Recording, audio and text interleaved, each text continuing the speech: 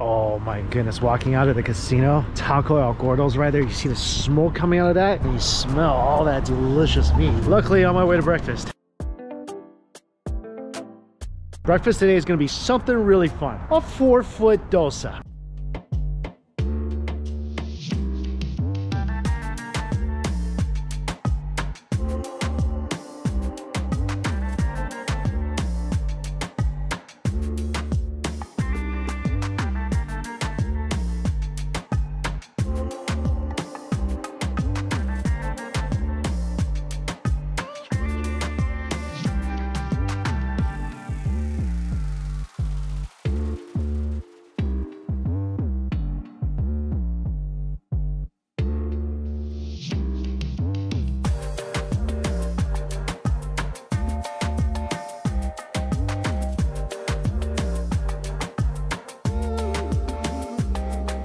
Holy moly. Oh, wow. I felt like I had to make room for this skyscraper of a dosa. Thank you. This is truly fit for something made in Las Vegas. It's extravagant, it's beautiful, and it's just ginormous. Gotta back up here a second. Yeah. 4-foot long, freshly made dosa with 1, 2, 3, 4, 5, 6, 7, 8, with 16 little platters of sauce. And accompanying this giant skyscraper of a dosa, there's coconut chutney, potatoes, tomato chutney, lentils, pretty much everything you want to dip this giant dosa in is provided for you. And I really didn't know they made plates like this. I need to get one of these for the house. Let's start from the end here. Dosa, outside texture really crispy. And that is confirmed. Inside, light and airy with a nice fermented flavor. Dunk it into the coconut chutney.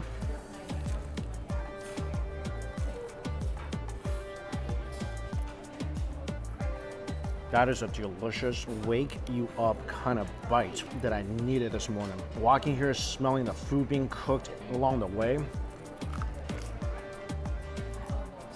And this dosa, like I said, is crispy, it's super airy. The dipping sauces are delicious and plentiful. I think I especially like the lentils and the potatoes. Dosa is one of my favorite Indian dishes because it doesn't feel heavy going down, and it's really just the best part of the bread, right? Every single bite is so crusty and nice, a little buttery as well. The texture is the #1 thing I love about this dish. Then when you dip into something like the potatoes, you get a nice crunch, and the potato gives it such a nice spiced up, mushy contrast. And the flavor of the dosa is so deep because the dough is fermented. So you get that nice, slightly sour flavor. It's almost like eating a sourdough crepe. And this whole thing definitely enough to feed at least 3 people. I would say 4 people can share this and walk out feeling pretty happy. I've eaten a lot already. I think I only finished about 15% of the dosa. You can also combine the different flavors, coconut chutney with some of the potatoes. Or potatoes and some of the lentil.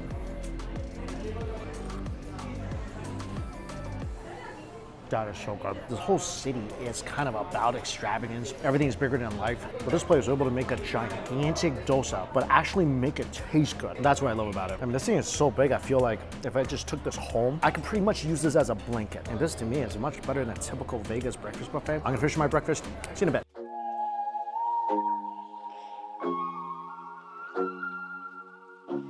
Lunch number 2, I am in northern Las Vegas for some ginormous tacos. This place looks amazing. I came here because they serve machete.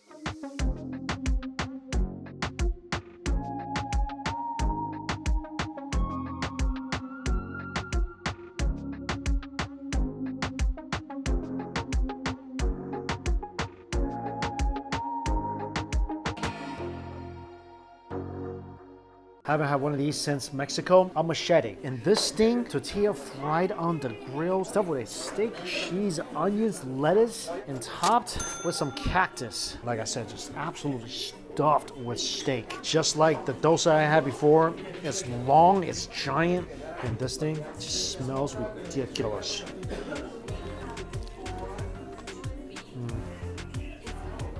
That's delicious. Definitely needs a bit of heat for me. Drizzle some salsa onto the machete. Call it a machete because it looks like a machete.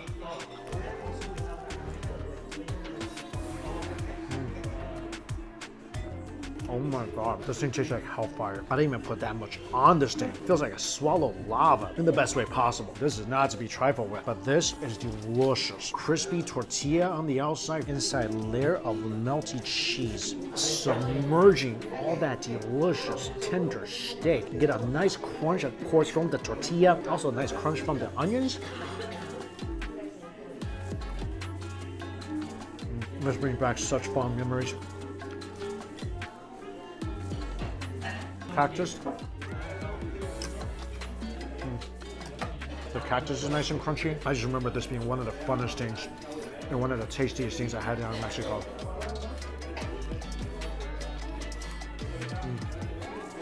And this restaurant makes such a delicious version of this dish. Also, something I never tried before, a pambazo. Kind of looks like a torta, but it's a fried sandwich smothered in chili sauce. Inside, mashed potatoes, some lettuce, onions. I just like anything that's just smothered in chili sauce. This is an intense dish. Especially if you dunk into their hellfire salsa.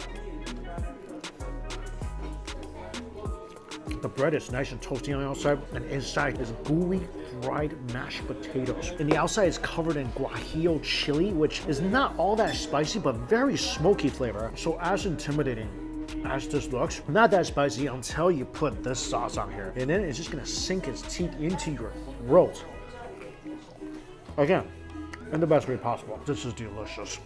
I love this. Of course, it helps that there's tons of butter in here as well. Vegas has some amazing Mexican food. A lot of these really authentic, delicious restaurants are off the strip a little ways. I love visiting places like this. I think the last time I came here, I just had some mind-blowing level of million beer and tacos. And then this time, amazing machete and get to try something I never had before. Gotta go find some ice cream after this.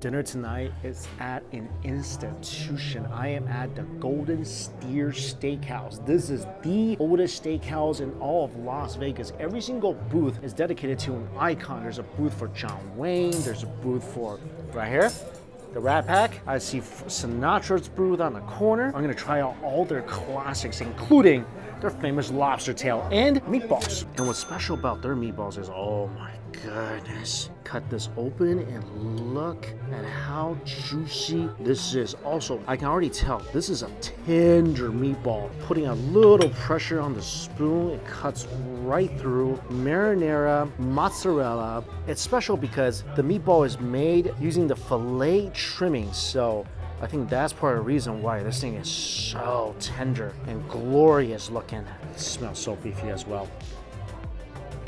Whoa. These are the most tender meatballs I ever had in my life. And they taste so unique. Right away, you taste how good that beef quality is. When you put that meatball in your mouth, and you push it with your tongue to the roof of your mouth, the whole thing just collapses into this thin little layer of beef and fat and cheese and sauce. Look at that.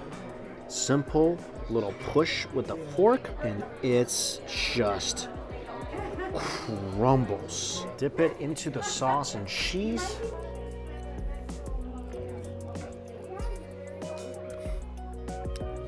That's a must try when you come here. As a special meatball, definitely tastes like something that would come out of a steakhouse. That meat quality is just insane. Piping hot rolls.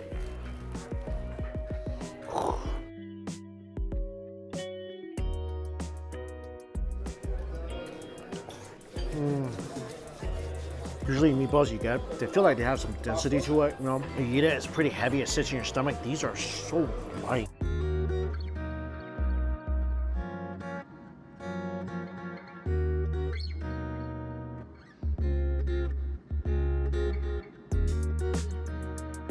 This was pretty amazing. So Caesar salad made tableside. They are famous for the Caesar salad. A ton of Parmesan cheese. This is an incredible Caesar salad. Usually Caesar salads I've had, very rich, very creamy. This, with the oil and vinegar, has a nice balance of acid. The Worcestershire sauce and the anchovies add a nice bite of umami as well.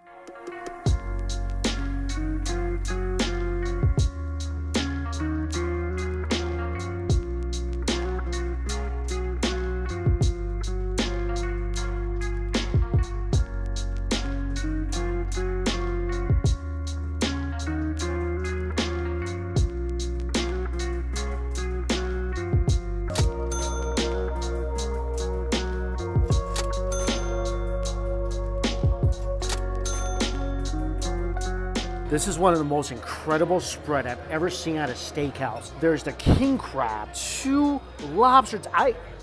These are ginormous lobster tails. Of course, a Cheyenne bone-in cowboy steak sliced into 3 different sections. The fat cap, of course, the fattiest part of the steak. That goes the most marble, my favorite part. And then that nice steak eye. I feel like I'm most mesmerized by the lobster tail here. Beautifully seasoned, freshly cooked. I mean, each one the size of my palm. I would hate to see the actual lobster swimming towards me.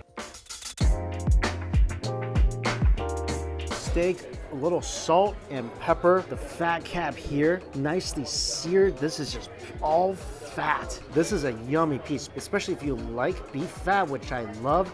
This seared is delicious. Each piece perfectly cooked, beautifully tender. Again, a little salt and pepper, only thing that's on this, and that's really all you need. It's so freaking delicious. Steak melt in your mouth, tender. Taste that beautiful sear. Every single time you chew, your mouth just filled with the juice of the steak. I love the nice seared piece of fat with a little bit of the meat.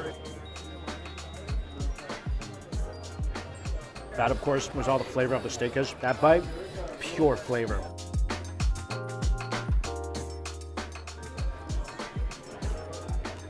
Each bite, pure tenderness, juiciness, flavor. Lobster tail, you can remove it from the shell.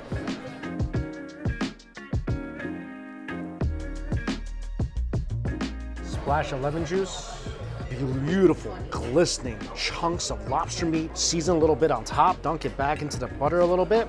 Reapply the shine. Pure natural sweetness. It's tender, it's succulent. I think that's paprika on top gives it a bit of smoky flavor. I don't think I truly had a good lobster tail at a steakhouse before. That's about as good as the steak. This is a true old school surf and turf experience. And we're not done. Look at this king crab. Drizzle lemon juice all over that.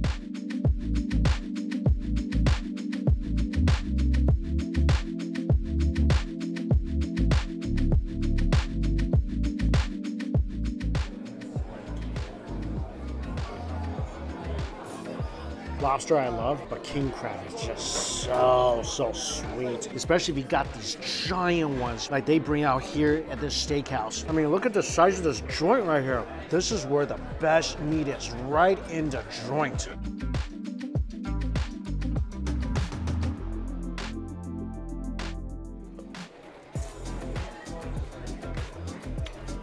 That is just beyond sweet. The crab is seared as well, so you taste that nice smoky flavor and that tender meat. There's also a hint of brininess. It's so hard to decide which is better, lobster or king crab. But I think if you're coming here, gotta get the lobster tail. That's what they're known for. And however good it looks, trust me, it tastes even better. This is such an institution of a restaurant. Everything from the moment you walk through the door to your servers, to the salads, the steak, the seafood. Everybody here is so incredibly friendly and welcoming. The food is out of this world. Again, such an iconic place. Like I'm sitting at a booth where the Rat Pack's at, and all that adds to the appeal of this place. They're not just relying on that. The food is actually delicious. This is a fantastic old school steakhouse experience. If you ever want to experience something like that in Las Vegas, check this place out. The deco pieces, the more marble pieces, those are the best bites.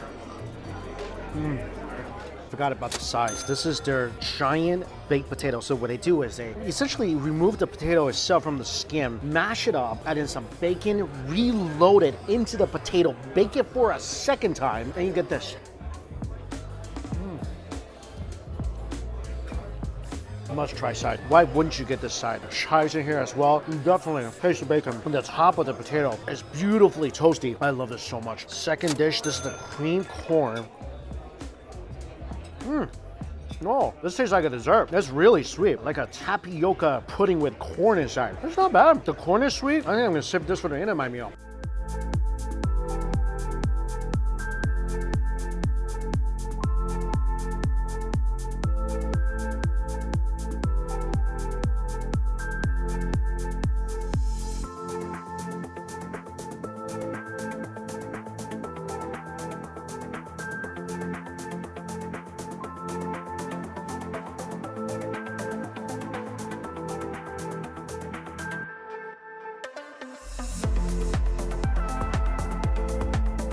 Finally, for dessert, their signature banana foster. Drizzle over ice cream. Oh, this is so good. I love caramelized sugar. I love bananas, full of both of those flavors, including that great aroma from the evaporated liquor. This thing just tastes so refined and sophisticated. This is a perfect ending to this amazing surf and turf meal.